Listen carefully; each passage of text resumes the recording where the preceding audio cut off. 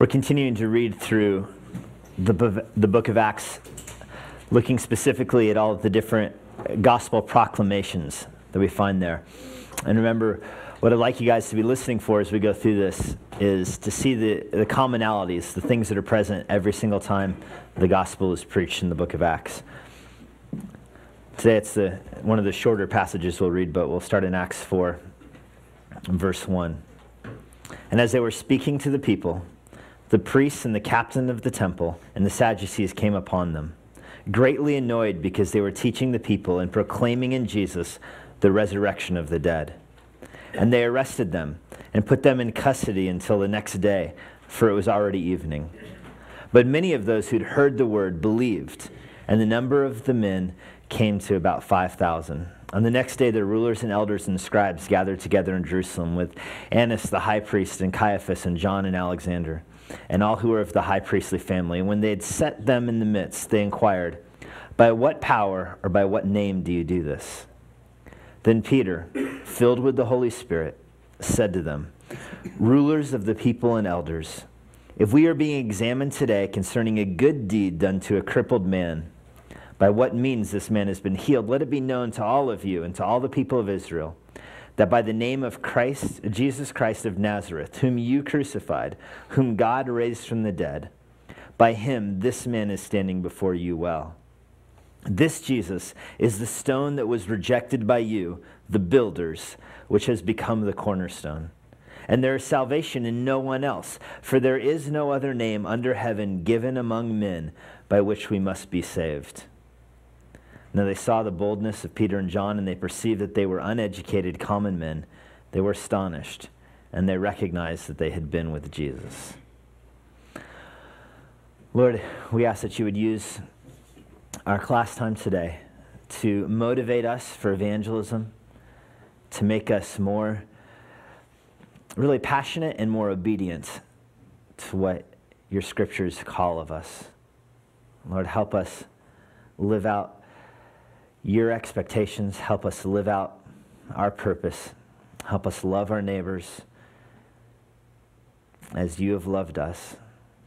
And help us be faithful in bringing them the news of salvation. We ask this in Jesus' name. Amen. Well, last class there were a couple questions at the end of class that I wanted to address. I'll do one now and then I'll do one later as we're going through. While I'm answering this, you can find in your syllabus the motivation of evangelism. That's the section we're going to look at today, the motivation of evangelism. It's the first time the word motivation is used in your syllabus, if you just search for that, the motivation of evangelism. At the end of class, a couple people came and brought to me Professor Montoya's syllabus from his PM class, where as I have a line in the syllabus I gave you that said evangelism is the main function of the church, and it's the chief purpose of the church. He has the exact same line in his syllabus, except with the word "no" in front of it. Evangelism is not the main function of the church. And I do think that those two, having read the context of his comments and spoken to some good spies I have in that class, I think those two statements are able to be harmonized. When Montoya is talking about the church on Sunday morning, when he's talking about the evangelism is not the main function of the church, the context of that comment in his syllabus and in class was about the Sunday morning gathering of the church. And it was in the context of him talking about having a biblical ministry versus seeker-sensitive ministry, meaning that Sunday morning, you're not gathered church corporate for the purpose of evangelism. Sunday morning, you're gathered church corporate for the purpose of training and equipping the saints to do the work of the ministry, for worship and praise and uplifting and all of those other things. However, when I'm saying that evangelism is the chief function of the church, I'm not talking the Sunday morning gathering. I'm talking about in God's redemptive plan, in the meta-narrative of Scripture, in what God is doing in the world during this dispensation, how God has called the church out and what he's sent them out into the world to do. That's why I think evangelism is the chief function of God. It is the chief purpose of God. I'm talking about from Pentecost to the rapture. That's my vision of what I'm saying when I say that God is primarily concerned with evangelism, when I say that the church's main function in the world is evangelism, not worship, not prayer, not guarding the truth. I'm speaking not of the Sunday morning 9:30, 10:30 service. I'm speaking of what God has called Christians in the church to be doing in this age. So I think they do harmonize, but I'll leave the details to you guys. Any other questions on that before we move on? There were some other questions I got at the end of class about evangelism, and I think the gentleman who asked it is not here, but he was there last class, unless he's hiding now, about the Great Commission being given just to the disciples and just the apostles, but we'll look at that later on today. So the motivation of evangelism, that's what I want to look at this morning. What motivates us for evangelism? I want to begin with this quote from Vance Havner. He says, "Evangelism is to Christianity what veins are to our bodies. You can cut Christianity anywhere, and it'll bleed evangelism. Evangelism is vascular. It's our business. Talk about majoring on evangelism. You might as well talk about a doctor majoring on healing. That's our business." I love this quote because it captures to me what I think the heartbeat is, not just of God for the world, but of Christians for their neighbors. If you call yourself a Christian, what you're saying is that you're called out from the world for the purposes of Christ. And what Christ is doing is reaching the world with the gospel. So this really gets to the question about why we should evangelize. What is our motivation for evangelism? Or to make it more pastoral, as a pastor, how do you motivate the people in your congregation for the purpose of evangelism? Because really, in most Christians' lives, their emotions run on a continuum from nervousness to fear. That's how they approach evangelism. You might find the occasional exception who's all gung-ho and knocking on doors 24/7. But the majority of the people in your congregation will find themselves somewhere between nervous and afraid when it comes to evangelism. Beyond that, we live in a society, a contemporary age of Christianity, where theologians don't evangelize, and evangelists are not theologians. Have you noticed that trend? The result of that is that most of our evangelists don't know theology, and most of our theologians have developed their theology in isolation of what God is doing in the world. I think in order to properly motivate your people for evangelism, you have to understand the difference between motivation and manipulation. You have to understand the difference between motivation and manipulation. I can manipulate your emotions. I could tell you like a really sad story about a guy, one of my neighbors who was struck by lightning and died in my arms, and I could start crying, and I squandered every moment of my life to give him the gospel, and I just wasted it, and now he's gone. And if I put some effort into it, I could make a pretty good story that could get a tear or two out of some of you, I think. Maybe not the most hardened of you, but I bet I could get a few tears. I could tell a story about evangelism being the equivalent of having a cure that can fight cancer, and this person who has the cure, and they're keeping it in their pocket, and the whole world is dying because they're afraid that if their son gets injured, they want that cure in their pocket. Those are true stories from books on evangelism I've read recently, true illustrations that people use to try to motivate people for evangelism. Those kind of manipulations fail, though. They might produce short-term results, but they don't produce a long-term impact. If you try to manipulate people to participate in any activity in your church, manipulation can produce a short-term result, but it won't have a long-term impact. You need more children's workers. You can herd, second-grade kids up on the stage crying about how their Awana gets canceled because you want to go to lunch after church on Sunday instead of serving them. And you can get a few volunteers. But often pastors try the same approach towards evangelism. Sob stories and just emotional manipulation. And that kind of approach doesn't produce results. I could try to manipulate your time. Perhaps you've heard evangelism is the only thing you can do on earth that you can't do in heaven. Have any of you guys heard that? I'm not persuaded that's entirely true. I think of things like, fasting, repenting, restoring, forgiving, confronting, preaching. I have a whole long list of things in my mind that you can do on earth that you can't do in heaven. That kind of manipulation doesn't make people evangelists. Pastor John has this quote: "Any manipulation in evangelism may produce short-term results, but in the long run becomes a barrier to genuine belief.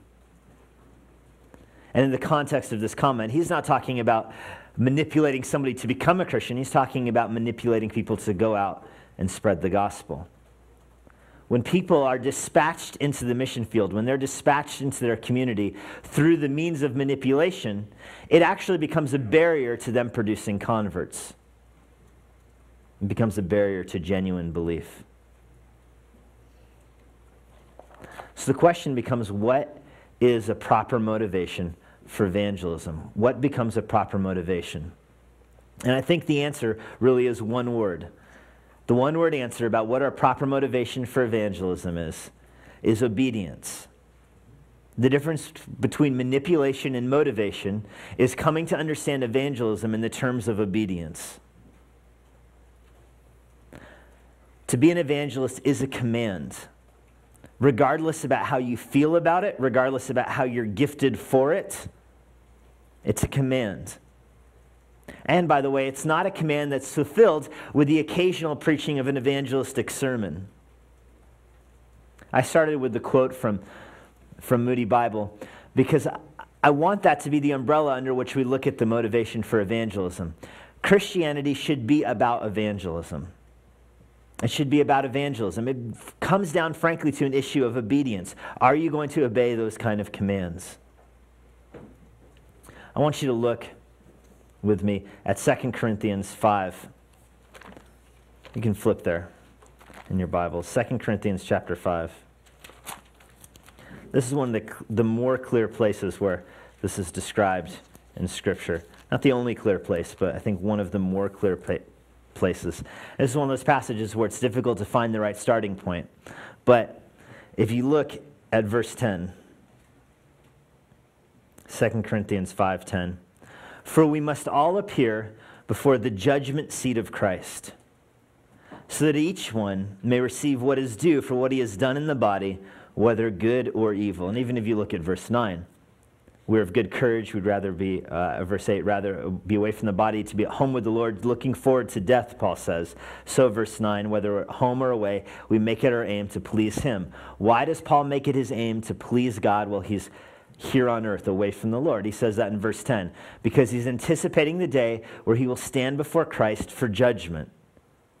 Paul's looking forward to the Bema seat judgment. Bema is the Greek word here for judgment seat. Paul's looking forward to the Bema seat judgment of Christ so that he can receive what his reward is for his life of obedience. And then look at verse 11. Therefore, and the therefore connects you to Paul's fear of judgment. The therefore connects you to Paul knowing that he himself, the Apostle Paul, will stand before God to be rewarded for his faithfulness in life. And that gives him, in verse 11, the fear of the Lord. And I don't want you to miss that. Paul says that he has the fear of God because he's anticipating his judgment from God. And obviously this is not the judgment between heaven and hell. Paul does not have that fear in him. He's not looking forward to that. Paul says in verse 10, he's looking forward to being rewarded for how he lived in his life. And he says because of that, he has the fear of the Lord. And because he has that fear, look at his response: to persuade others. Paul's motivation for persuading others is knowing that he will be judged for how faithful he was at the task. And that's why he says, but what we are is known to God, and I hope it's known also to your conscience. We're not commending ourselves to you. Again, some people will approach this verse and say, Paul's talking about the fear of judgment between heaven and hell, and that's why he's persuading others. But that just doesn't make sense in context. Paul's talking about himself standing before God for judgment. Verse 12, he's talking about whether or not he's commending himself for how he's being faithful in this task. He's always concerned about what the heart is. Verse 13, he's back to himself again. If we're beside ourselves, it's for God. If we're in our right mind, it's for you. And then again, he says the same thing. Verse 14, for the love of Christ controls us, because we've concluded that one has died for all, therefore all have died. And he died for all. For Paul, the Bema Seat judgment, the primary motivation that he gets for evangelism is from the Bema Seat judgment. When he looks forward to standing before God to be rewarded for how he lives, his primary application of that is how he will evangelize in his own life. That's why he says in verse 16, from now on, we regard no one according to the flesh. For Paul, it comes down to evangelism. Let's get down to verse 20. Therefore, we are ambassadors for Christ, God making his appeal through us. And we implore you on behalf of Christ to be reconciled to God. The primary motivation for evangelism is obedience. And underlying that is this concept that God will judge us for how obedient we were. God will reward us for our faithfulness. And that seems primarily to be seen in our faithfulness to evangelism. This command is seen in a couple different ways. It's seen in a qualitative sense. There's a qualitative aspect of this command to evangelize. I'm thinking specifically of the Great Commission here. There's a qualitative element of it. Look at the quality of what we're supposed to do in evangelism. We're supposed to make disciples. We're supposed to baptize them. We're supposed to teach them, and we're supposed to send them. The gentleman's question last week about if the Great Commission was given just to the apostles or just to or to the church in general for the rest of the church age, I answered it with a strange answer about hermeneutics and repeated 4 times. But I think this is even a better answer, looking at what the content of it actually is. The content of the Great Commission is we're supposed to make disciples, baptize them, teaching them, and sending them. And what are we supposed to teach them? Do you remember? Everything that Jesus commanded them. And in the context, what's the nearest, closest antecedent? What's the last thing Jesus commanded them? To go into all the world, right?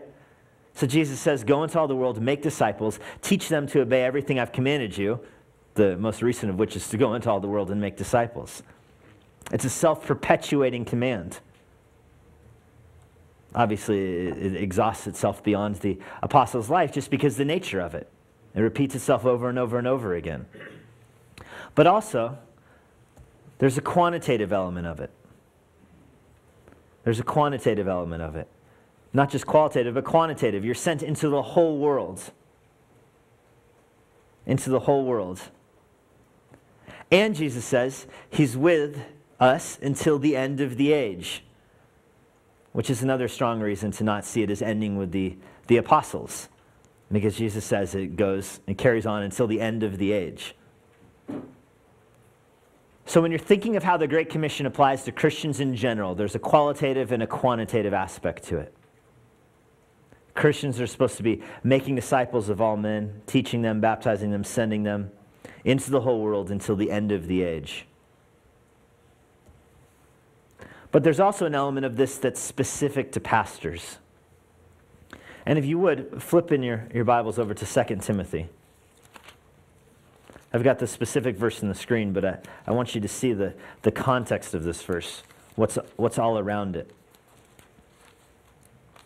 2 Timothy chapter 4.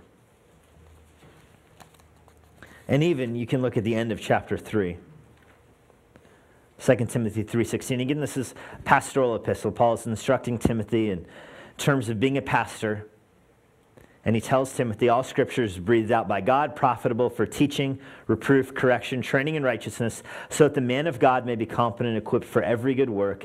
I charge you in the presence of God and in Christ Jesus, who is to judge the living and the dead by his appearing in his kingdom. Preach the word. And we all get that context. We all get, because the Word of God is living and active, because the Word of God is breathed out by God, because the Word of God is profitable, because the Word of God is fit for reproof, correction, training, pastors are supposed to preach it. We understand that. We're supposed to be ready in season and out of season to always be using the Word of God. But if you skip down to verse 5, this is the same flow. I mean, we can keep reading through it, actually. Verse 3, for the time is coming when people will not endure sound teaching. Having itching ears, they'll accumulate for themselves teachers to suit their own passions. They'll turn away from listening to the truth, wander into myths. Verse 5, but for you, always be sober-minded, endure suffering, and do the work of an evangelist. fulfill your ministry. It's very interesting to me that in Paul's instructions to Timothy, this is the pinnacle of it.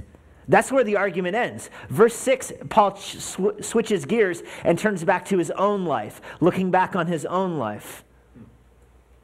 The whole argument that starts in chapter 3 and it starts at the very beginning of chapter 3 and goes all the way through 4 or 5, has its pinnacle in Timothy being an evangelist. Paul makes this impassioned plea for how powerful the Word of God is. Therefore, Timothy should preach it. But more than just preaching it, Paul says, do the work of an evangelist so that you fulfill your ministry. If you take out the do the work of the evangelist and you have preach the word, preach the word, preach the word, you're not fulfilling your ministry. It's fascinating to me that when Paul looks at the role of a pastor, he sees it incomplete if evangelism is absent.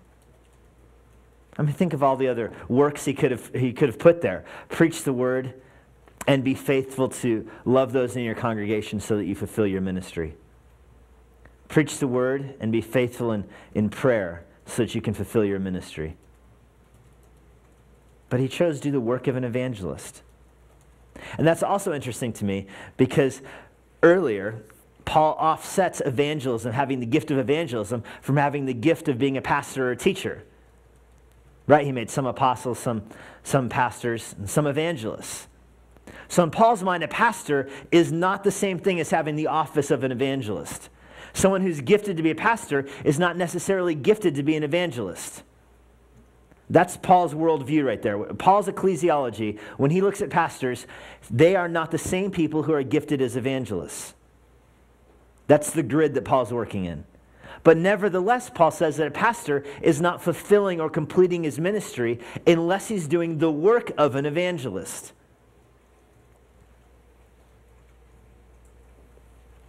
Timothy is not called an evangelist, by the way. Only one person in the New Testament is called an evangelist, and that's Philip. And Philip's not called a pastor. Philip's not told to do the work of a pastor because he's an evangelist. It's a one-way street. Pastors are supposed to do the work of the ministry. They're supposed to preach the word. They're supposed to be ready in season and out of season. But they're not supposed to stop or consider their ministry fulfilled until they do the work of an evangelist.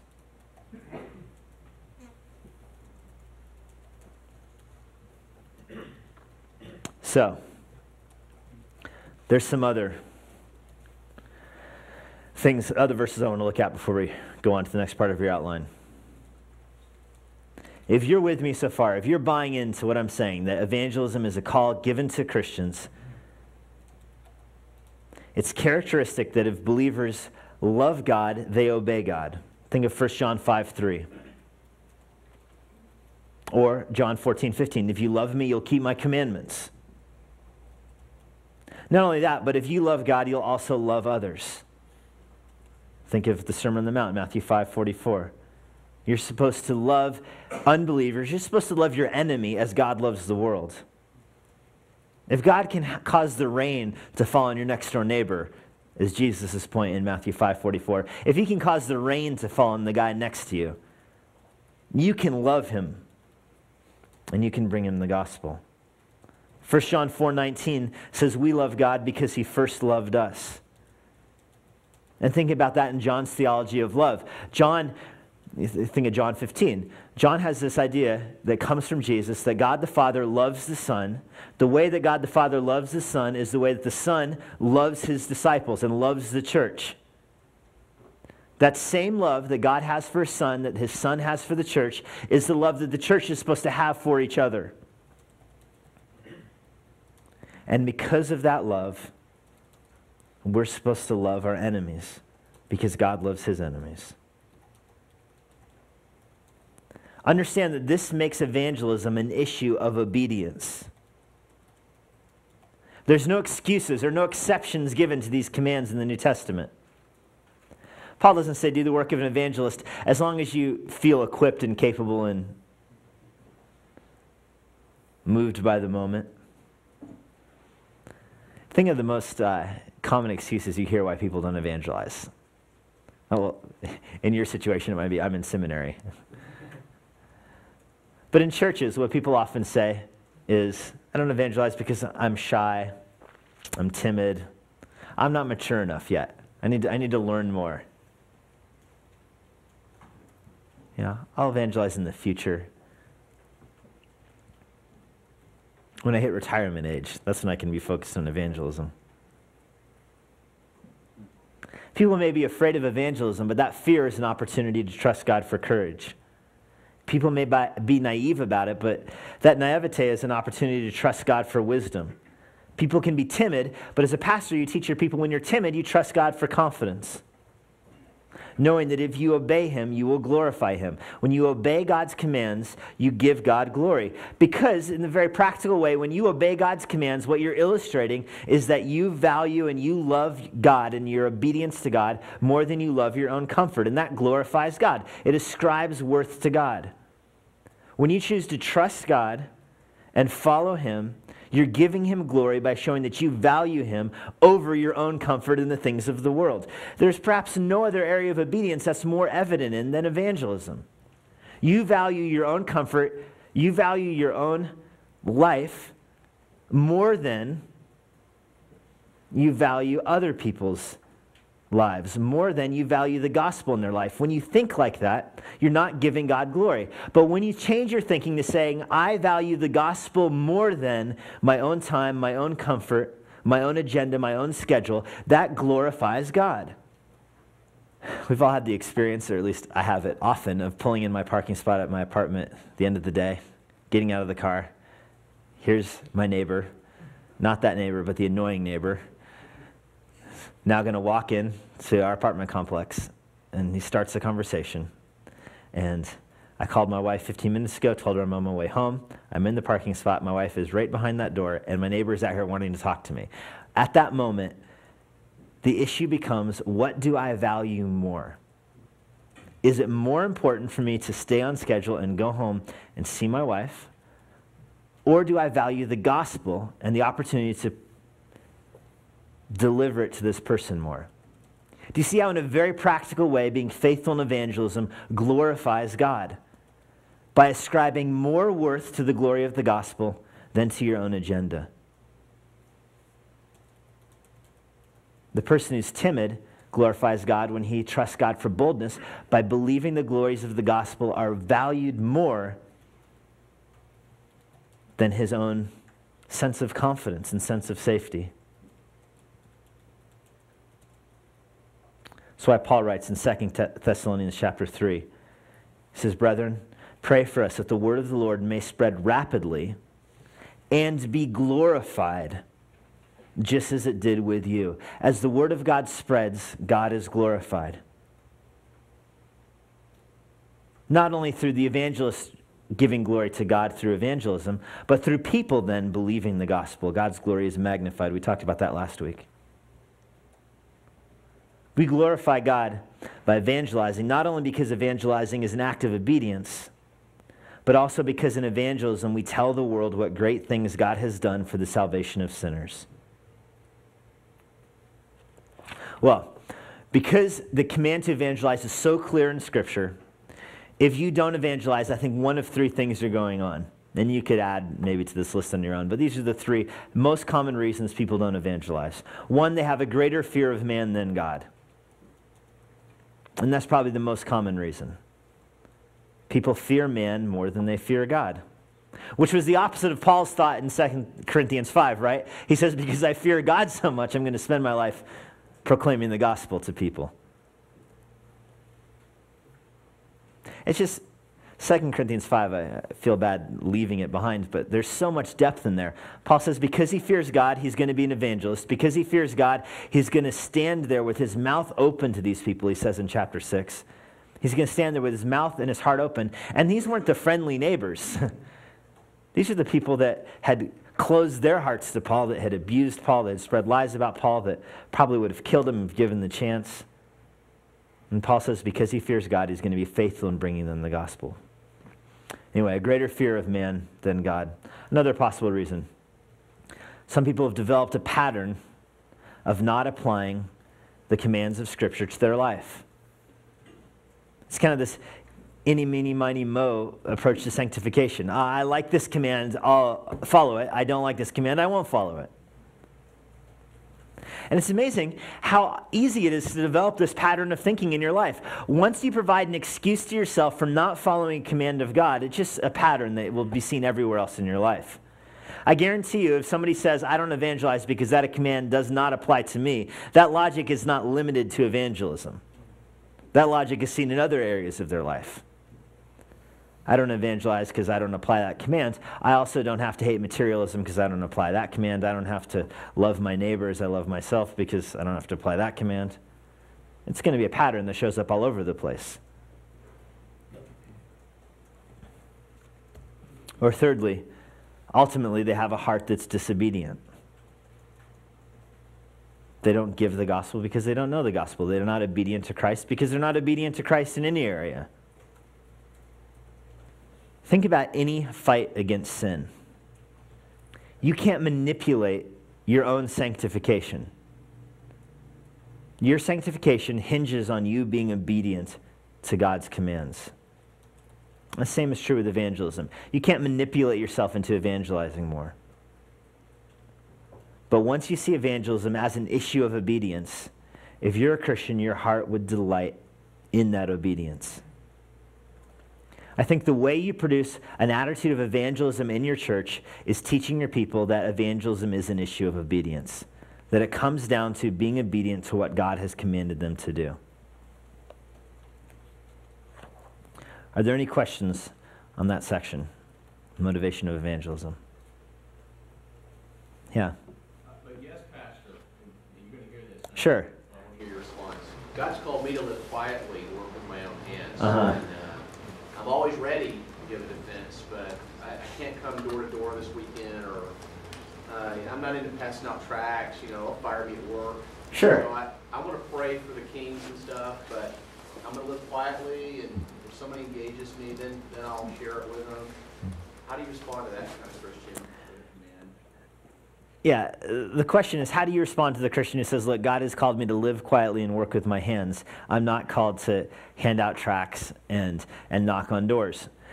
Well, there is some very good truth to that statement, and we're going to talk about that maybe even on Friday this week.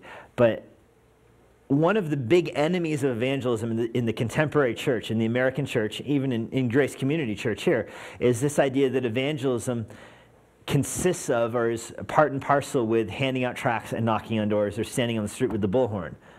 Right? We've all seen that guy at Roscoe and Van Nuys, at least I see him all the time, literally standing on a pedestal with the bullhorn and a sandwich board sign around his neck, in Spanish it says, believe the gospel and read the Bible on it, and he's barking at cars and buses with his bullhorn. Well, people from Grace drive by that guy, they see that, and they say, I'm not called to do that kind of evangelism, and then it's a short step to I'm not called to do evangelism. And you can't talk somebody into doing that. It's going to be a hard stretch to say that's the kind of evangelism all Christians are called to. Pick up your sandwich board sign at the door. It's not going to work. So you have to give them, and I hesitate to use the word, but you have to give your people a more holistic understanding of evangelism. That working quietly and leading a quiet life with their hands is an attribute, an element of evangelism. That motivation behind that is not to stay out of trouble. The motivation behind that is to be a good witness at your work. There's always the false dichotomy between if I give the gospel to the guys I'm working with, I'll get fired. And yeah, if you're on the clock and you're preaching the gospel to people you're working with, you probably will get fired, and rightfully so. And that's why Paul tells the Thessalonians to work quietly with their hands, so they don't bring reproach upon the gospel. Christians should be hard workers. But at the same time, you need to give your people the idea that they need to be developing relationships with their coworkers for the purpose of giving them the gospel. Non-believers aren't lepers. You can develop a friendship with them. It's okay. So work quietly with your hands, be faithful at work, so that you can develop relationships with people and bring them the gospel. So I think they're just missing the so that. Same question twice from two different people during the break is about God's love for what role the love of God for the unsaved plays in evangelism. Because there is, in one sense, the whole point what I wanted to make the first hour was that we evangelize out of obedience to God, we're Christians, Christians obey God, God tells us to evangelize, so we evangelize. Just on paper, that's a logically tight reasoning right there. We love God, so we obey God, and God tells us to evangelize, so what's hard to understand about that? But at the same time, there's the emotional element of it as well, that there is, if we love our neighbors, then we should love them as God loves them, right? And so the question comes up that two different people asked during the break is, how does God's love for the unsaved play into our evangelism? So the first thing you really need to establish, this isn't in your notes, this is just for free real quick. The first thing you need to establish is that God does indeed love the unsaved, that God's heart is inclined towards compassion towards the unsaved. And I can think of so many different Bible verses that talk about that. The one I referenced at the beginning of the class, or the first hour, was Matthew 5:44. Jesus says, love your enemies and pray for those who persecute you, so that you may be sons of your Father who's in heaven. And just think about that reasoning. Love your enemies so that you can be like your Father. The logic that Jesus is using there is pretty clear, how the Jews would have heard that. Love your enemies so that you can be like your Father. It makes no sense to say love your enemies so that you can be like your Father who doesn't love his enemies. It only works when you say love your enemies so that you can be like your Father who indeed loves his enemies. So you have Matthew 5 where Jesus talks about the Father loving his enemies. You have John 3 where the sacrifice of Christ is rooted in God's love for the world. You have Jesus standing over Jerusalem, almost weeping, talking to these Pharisees, saying, well, to the whole generation of Jerusalem, saying how often he would have gathered them together in his arms. It's a very, very tender statement he's speaking of. He even says, like a mother would gather her hens. This is a very tender statement that Jesus is speaking of. And he's not speaking even present tense. I think he's talking pre-incarnate in that passage about how the second member of the Trinity, so often through the history of the world, longed to gather Israel together. But they were not willing. They were never willing. You have God's compassion for unsaved people seen all throughout Scripture. I think of 1 Samuel 15, where you really see God's compassion for Saul as the kingdom is taken from him, so much that the language that Samuel uses, or that Yahweh uses to Samuel to describe his heart breaking over the kingdom being torn from Saul, is really, really graphic language. Think of Ezekiel, where God compares unsaved Israel. It's going to be a tough case to make that the people in Israel that God is expressing his love for as a daughter were saved. They weren't saved. That's the whole point of Ezekiel, is they were rejected and were sent into exile. And yet God speaks of his unending love for them. Think of Jeremiah, who weeps over the city that throws him into the pit, to the city that he comes upon and is destroyed.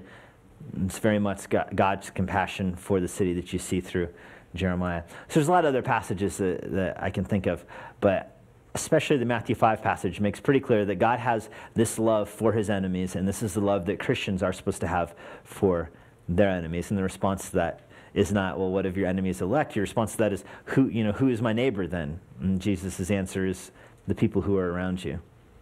So any questions on God's love for others before we get into the history of evangelism? Yeah. So when you're sharing the gospel with unsaved people, you have no problem telling them that God loves them? I have no problem telling them that God loves them, and I can base that on a couple things. They're made in the image of God. They have the likeness of God. And if God loves one thing in the world, it's himself. And the very fact that people are in the image of God is the grounds of God's love for them. Beyond that, you have the fact that the rain falls on them. They get a sunset. They get a wife. They get all kinds of nice things in the world that are evidences of God's love for them. Now, I'm not trying to diminish the distinction between God's love for the people who get rain and God's love for the people who get the gift of repentance. But they're both love. I'm commanded to love my neighbor. I'm commanded to love my wife, and I don't love them the same way. And that doesn't make me unloving. I think the same is true with God, because that distinction is rooted in God's love. Right? God loves himself. He loves his son. He loves his church. He loves his children. He loves the world. He loves them all differently, though. Okay, let's look at the history of evangelism. And we just search for the word history. I think it's the first time it's used in your notes, the history of evangelism. And what I want to look at is this morning I want to look at the first 400 years of church history. The first 300 to 400 years of the church history. In those first years of church history, the church grew from about 4,000 people in the book of Acts to about 4.3 million people. And to compare that to the world's population, by the year 450, about 25% of the world would have claimed to be Christian. So again, one more time. If you compare that to population, about 25% of the world in the year 450 would have claimed to be Christian. That is a dramatic change from a handful of frightened people in the upper room. So the question that gets asked is, how can we explain or how can we analyze the spread of the church throughout the known world? If you rewind the tape even further, Christ commissioned 11 people to do this work. They were nobodies, by the way, with every odd against them. He didn't commission governors. He didn't commission princes. He commissions, as we just read this morning in Acts 4, people that, some of them may have even been illiterate. He commissioned fishermen, and that was the response of the Sadducees. They looked at him and perceived that they were uneducated men. Those are the people that God chose. And the result of that choosing is that within 400 years, 25% of the world would have called themselves Christians. Humanly speaking, their task was certain to fail. And it obviously, God's sovereignty ensured its success. So I want to look at a couple of the factors that God used in his sovereignty that were what I'm going to call proponents of evangelism. Proponents of evangelism.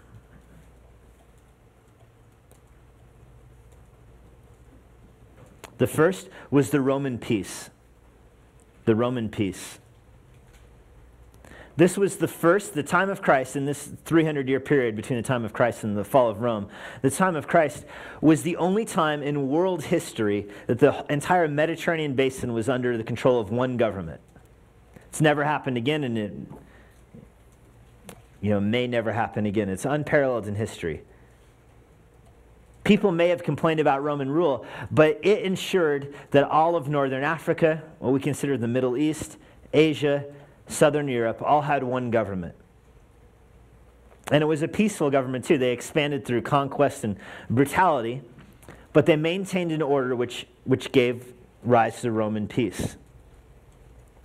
And I'm sure you've heard this before, but the timing of Christ's entrance into the world was impeccable. Even the location, Christopher Wright in his book, The Mission of God, talks about how even the location of Israel was chosen for the same purpose. Israel was strategically located to be a light to the nations in a part of the world where all the continents could see her. Christ came to that part of the world at the only time in world history when it was all united. Rome had just spent 53 years subjugating the furthest extent of the Roman Empire. When Jesus came, there was 100 years of peace. The only time in really Roman history that there were no civil wars. Rome maintained order and peace throughout the empire. The entire Mediterranean basin was under one government. Society was synchronized. And what I mean by synchronization of society was even basic things like currency, language, citizenship, which the book of Acts makes much of. It's very interesting to see how the Lord used the one disciple with Roman citizenship to bring the gospel to Rome. Society was synchronized. People had the ability to travel freely throughout the society. Just think, for example, right now, about how much the face of missions has changed in the last 25, 30 years. Right now, you could, if money was not an issue, get up from this classroom in Sun Valley where you all are, drive to LAX, and get to literally anywhere in the world in 24 hours. There's no place that's out of reach for you. Think about that, how that has changed the face of missions in the last 25, 30 years. Even 100 years ago, to get to most of the world, missionaries got on a boat and they were gone. They could take a furlough every 10, 15 years. Now missionaries can maintain relationships with their church. Just think about how drastically the ability to travel around the world has changed missions. Well, rewind the tape even further. When Jesus came to the world, when he came to the Roman Empire and when he established his church, that was the first time in world history that somebody could travel freely throughout that part of the world. Through Africa, through Asia, through Europe. It's really a staggering thing to think about, and that in God's timing, that is when the gospel was delivered there. There was a solidified Greek culture. There was a singular culture. And the obvious effect of that is language. Everybody spoke Greek.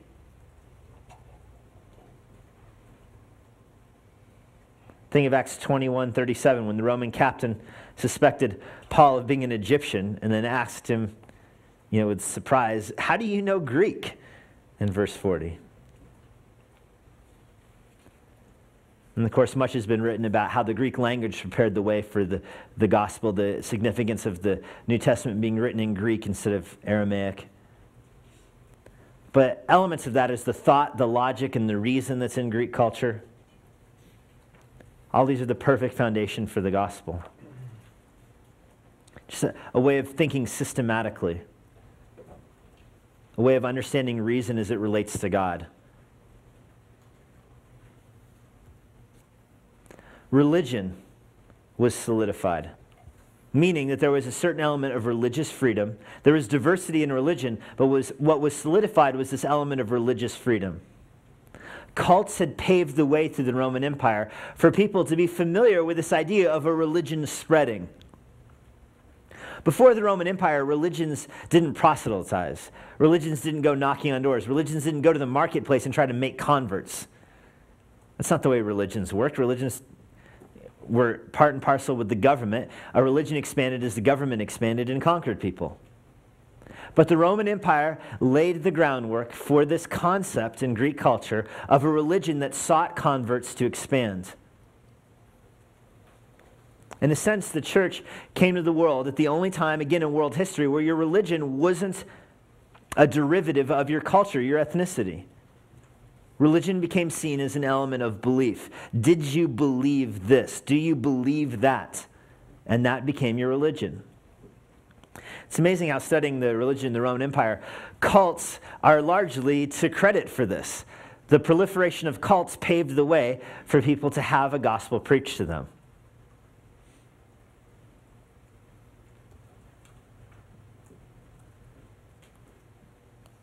Which makes me want to pause.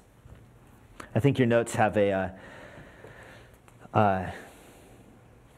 breakout section here about what exactly a cult is. I want to look at that real quick. Is that in your guys' notes? Okay.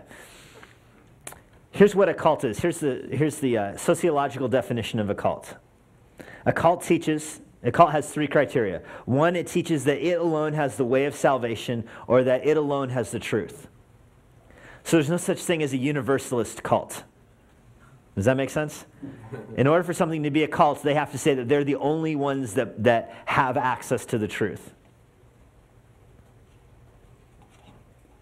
Second, a cult is founded by a charismatic leader who is succeeded by those with complete or infallible authority. So religion without a unified leader doesn't fall under the definition of a cult. So, a cult has to teach that it alone has the way of salvation, that it has to be founded by a charismatic leader who's succeeded by those with complete or infallible authority. And third, it's viewed as outside the norm of society. It's viewed as outside the norm of society. When a religion becomes mainstream, it ceases to be a cult. And that's probably because for a religion to be considered mainstream, it's losing number one, probably. It's no longer holding to strict universalism. So as you just look at that list, that's the list pretty much agreed on from non-Christian sources about what the definition of a cult is. That's kind of the world's definition of a cult. If you look at those three reasons, my mind immediately goes to present day. What would be considered a cult present day? And when I look at this, this is why I wouldn't consider Roman Catholicism a cult. It may meet number 1 and 2, but it's definitely considered part of the norm of our society. I wouldn't consider Islam so much of a cult because, it doesn't meet 1 or 2, I don't think, or 3 really now. We think of Mormonism.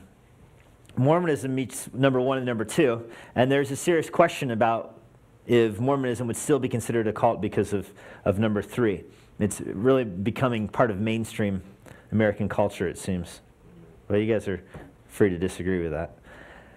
There's other stranger religions like Jehovah's Witnesses. They're still very much seen outside the norm of society. There's, in LA right now, there's this proliferation of this mother God cult everywhere. They're definitely outside the norm of society. Here's why I think it's important to understand what a cult is, because it affects how you evangelize those people. Let me tell you what makes cults so appealing. This is why people get swept up in a cult. Cults offer the hope of a clear conscience. That's the main thing that cults have going for them.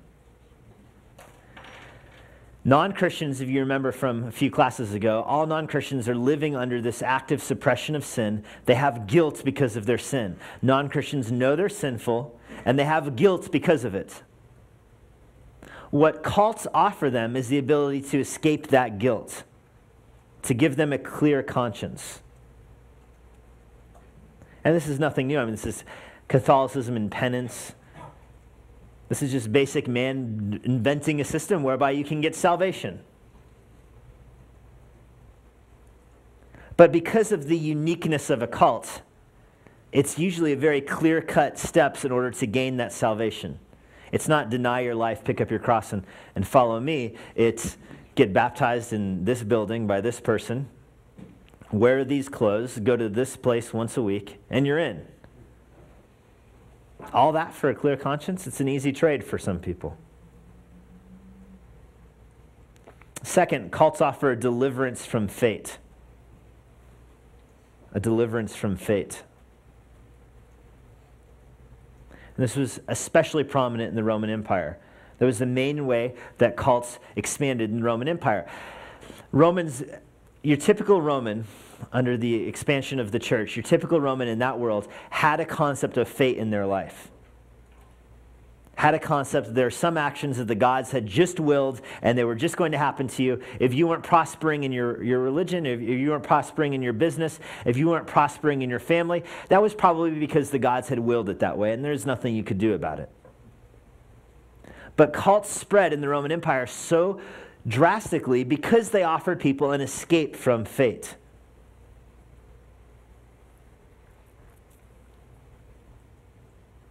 Usually that escape came through, in the Roman Empire, through a perverted sexual act or a ceremonial meal or a particular sacrifice at a temple. But notice that it had nothing to do with repentance. And that's still true today. Generally, cults don't have any kind of concept of repentance, humbling your intellect, turning from your sins, as much as they do this, do that, do the other thing. Thirdly, cults offer assurance of immortality. Assurance of immortality. People don't look forward to death. But what cults do is they offer people eternal security. And generally their eternal security is tailored to their own lusts, their own desires. Offering kind of a catharsis through religious activity. That's what cults do. Now here's the problems with witnessing to cult members. They're usually not open to truth because their whole worldview is built on that they're the only ones with truth. So from the very foundation, a cult member, unlike your average American agnostic or whatever, your average cult member already has his grid where he and the people who taught him are the only ones with truth. So you come from outside of their cult. They just don't have a grid for hearing you. They're not open to truth because they alone have it. Often, cult members, this is just as true in the Roman Empire as it is today, often cult members may seem engaged in conversation, really just eager to give you a canned response, waiting for a pause. So you can think you're making so much progress with the Mormon missionary at your door. Oh, I'm finally getting through. But he has this canned response. He has his speech. He's just waiting for the opportunity to press play. And third, cults have an epistemological framework to dismiss your truth. Most cults, ever since the spread of Christianity, most cults in the Western world came into being as a response to Christianity. So because of that, they have a grid for dealing with the Bible truth. So in other words, most cults have their origin in being able to explain why Jesus isn't really God. So the Mormon knows the verses you're going to take him to prove the deity of Christ, and he already has his response built into him. His religion has that response built from the ground up. They have a framework to dismiss your truth. And that's why when you're evangelizing cult members and people from any religion, essentially, I think often the idea that you should have a gospel presentation tailored for a Mormon or tailored for a Catholic or tailored for a Jehovah's Witness is very easily overplayed. That the reality is the cult member is in essentially the same place as your average non-Christian. They have sin. They're clinging to a system that will provide them escape from that. And that system doesn't work. It doesn't actually cleanse their conscience. It offers them the hope of a clear conscience, but it doesn't actually cleanse their conscience. It doesn't change their heart. Cults are incapable of changing the flesh. And so because of that, the basics of the gospel, that the scripture is true, that Jesus came and died for sinners and rose from the grave, and that by belief in that you won't stand for judgment of your sins before God, is still effective with cult members. They may not be open to it, but they're not going to be open to any form of gospel presentation.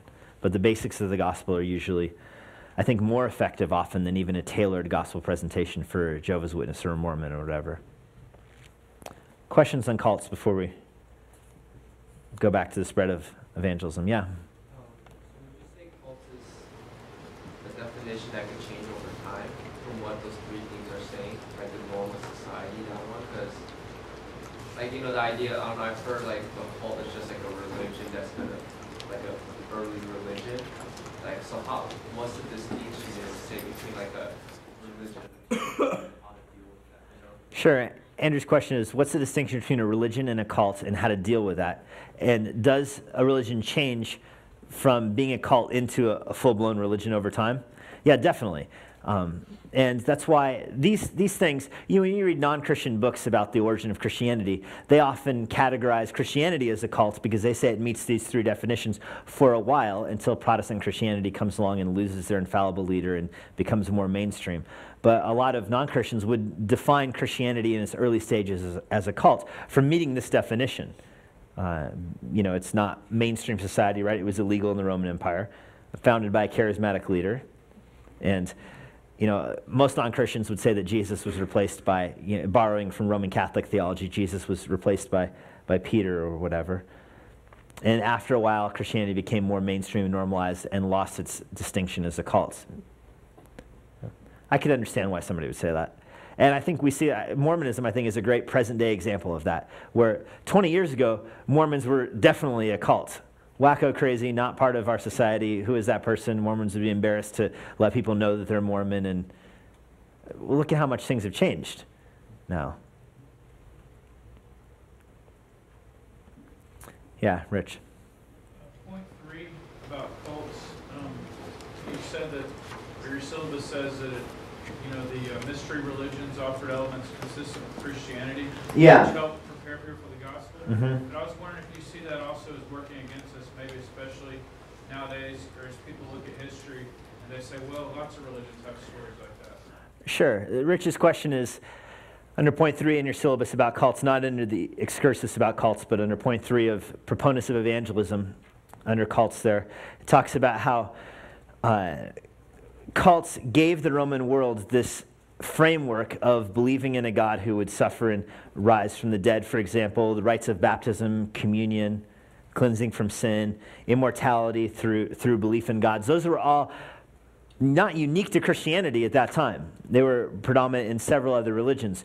Well, now the anachronistic CSUN theology professor, the atheist who teaches at most of our public schools, teaches undiscerning people who are looking for an excuse to be atheistic, really. They jump all over that and say, see, Christianity has no distinction.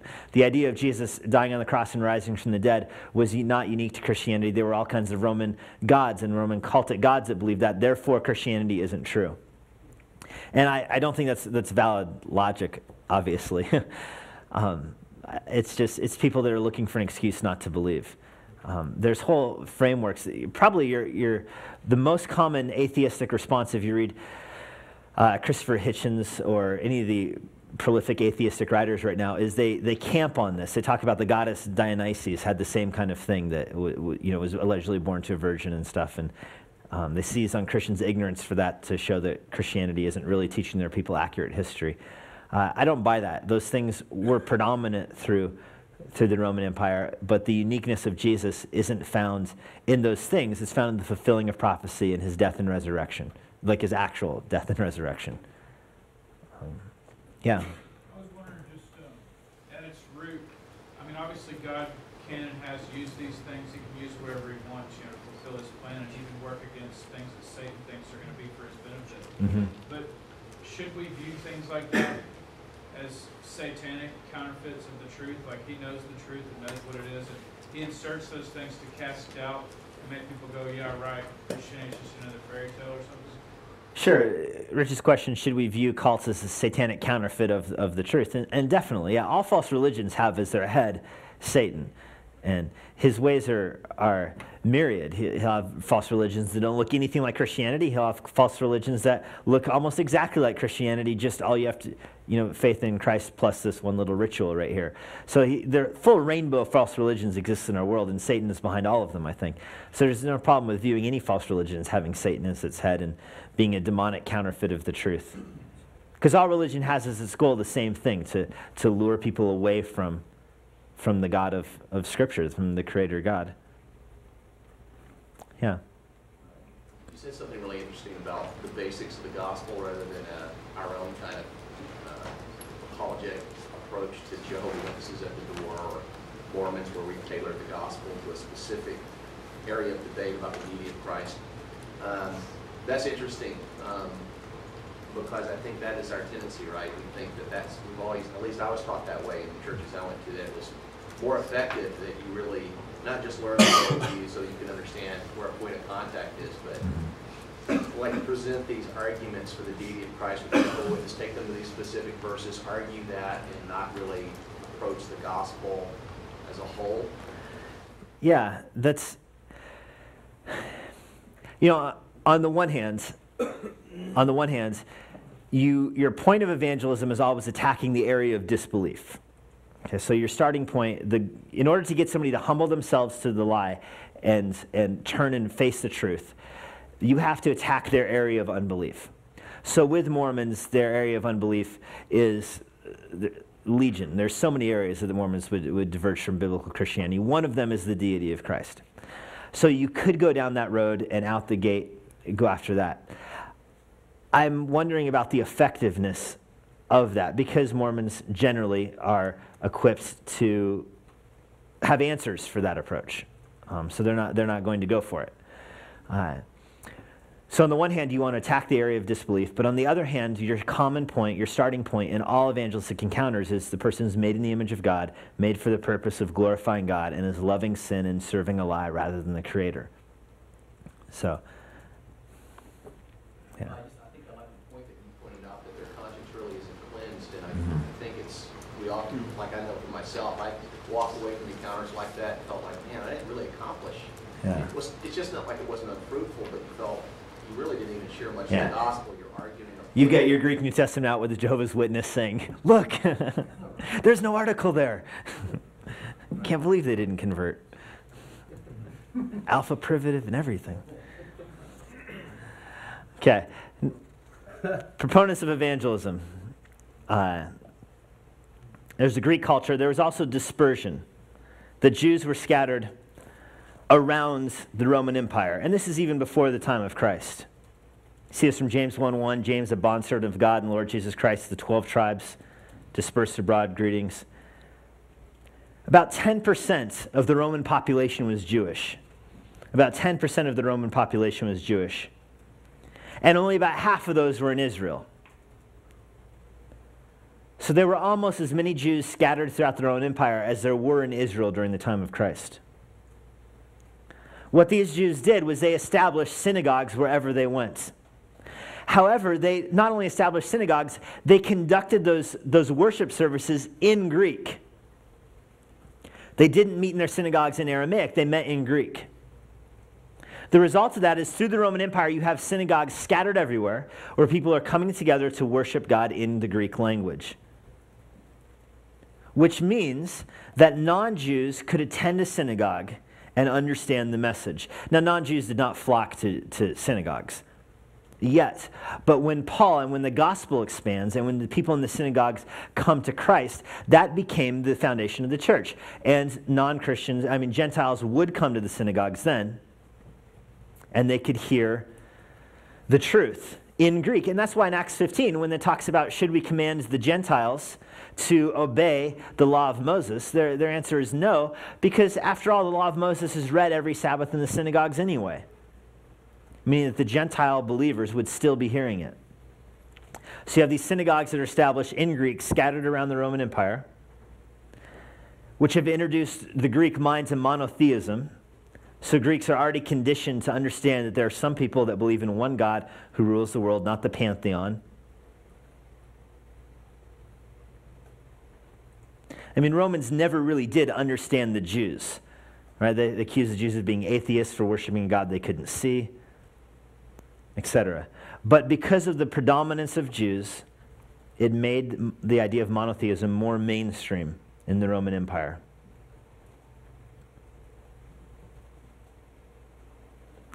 Apart from Judaism, this is where exclusivism comes in. Apart from Judaism, there was no other religion in the world that wouldn't make room for other religions. Judaism was the only religion in the entire world that was exclusive.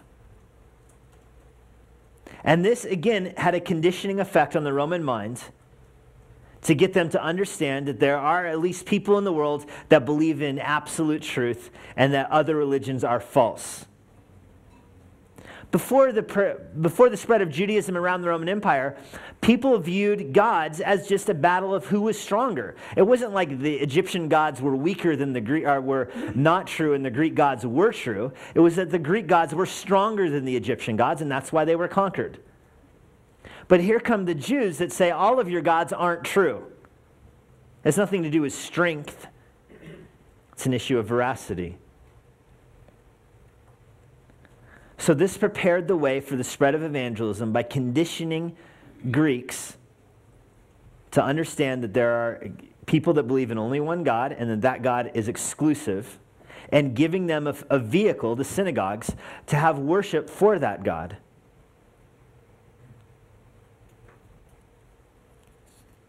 And then finally, the biggest proponent of evangelism, I don't think this is in your notes, but was legalization in 312. Legalization in 312 under Constantine, which finally freed churches to do their evangelism publicly. And that's where the spread of Christianity was accelerated. Before 312, Christianity was somewhat influential in pockets in Egypt and in Turkey, but it was not nearly as widespread as it became after 312, when churches were allowed to make disciples publicly.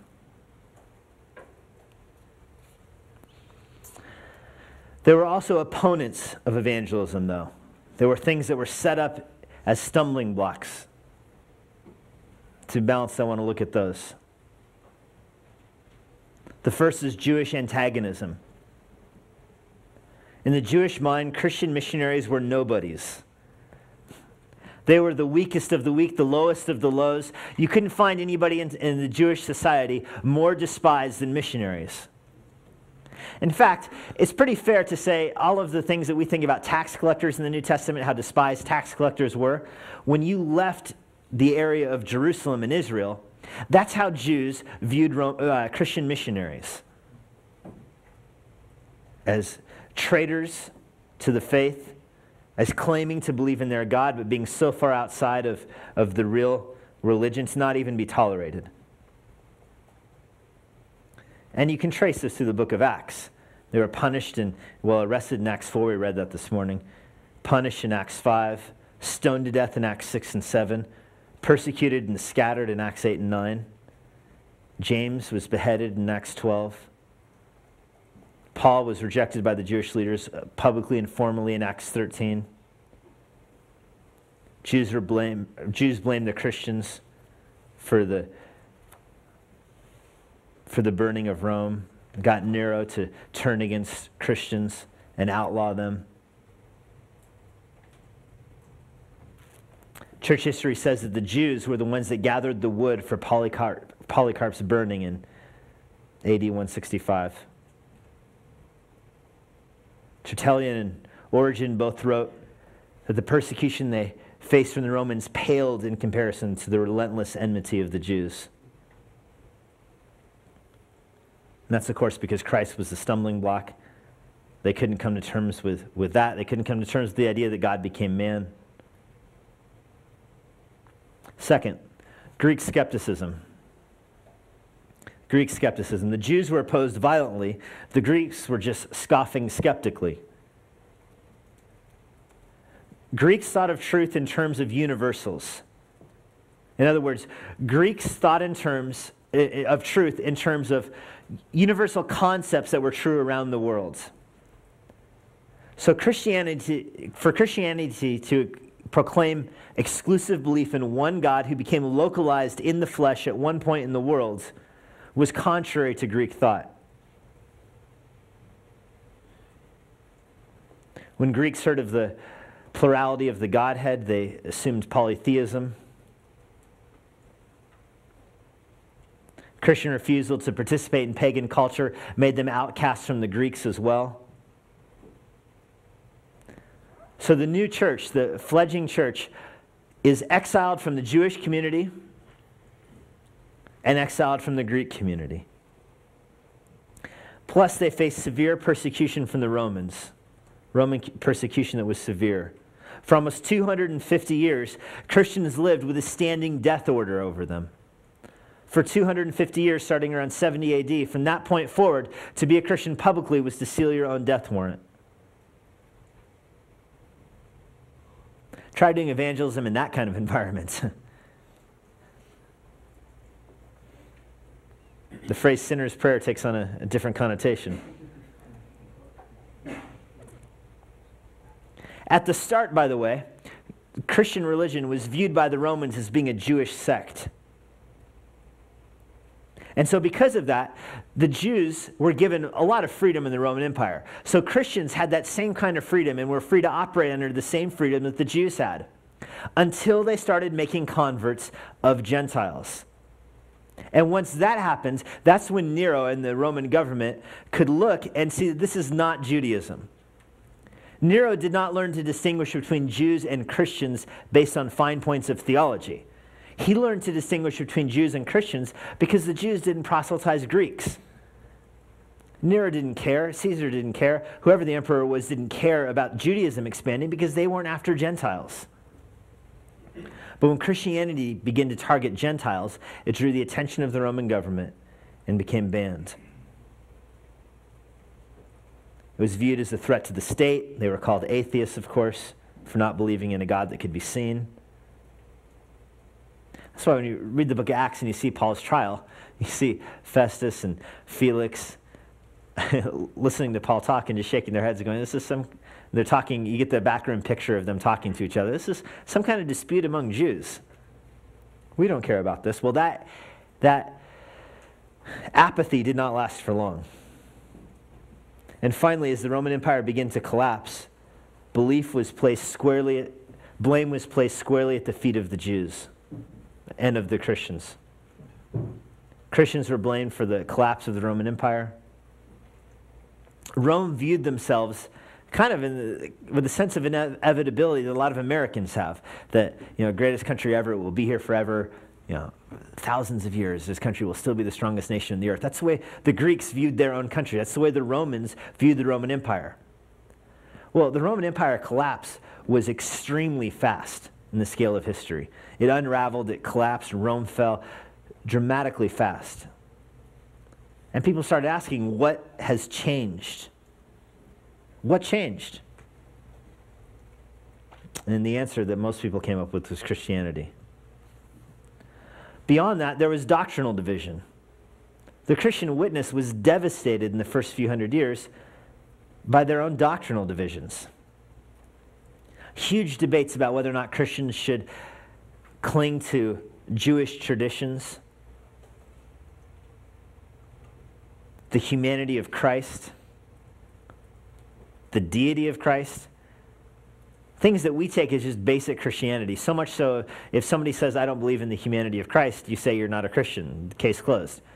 Somebody else comes along and says, I don't believe in the deity of Christ. Well, you need the gospel. Let me evangelize you. Imagine with Christianity spreading so quickly around the empire, with those basic questions not settled. What does evangelism look like then?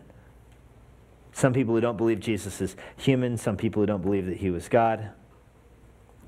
You had, the charismatic chaos of TBN paled in comparison to the charismatic chaos of around the year 300, 400. You had people who were believing continuing revelation, ongoing revelation, messages from God. You had those people inserting their divine revelations and messages into doctrinal controversies. Oh, God told me that Jesus was a man. Undermining the authority of Scripture. The date of Easter was one of the biggest doctrinal disputes in the early church. People called heretics, anathematized over it. The date of Easter. And look at what they came up with, one of the most ludicrous systems ever. Any questions on the spread of Christianity for those first few hundred years? I'm going to trust you guys will talk more about this in church history, or that you already did, about Constantine's conversion, big quotes, and how that influenced evangelism. What I want you to get from this is just, there is evidential power in these things. But beyond that, I want you to understand the providence and the sovereignty of God and how he orchestrated world history to usher in Christ and the spread of the gospel.